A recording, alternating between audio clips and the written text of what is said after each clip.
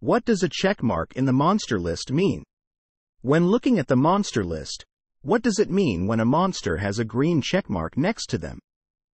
Question from user Stavojik at Stack Exchange.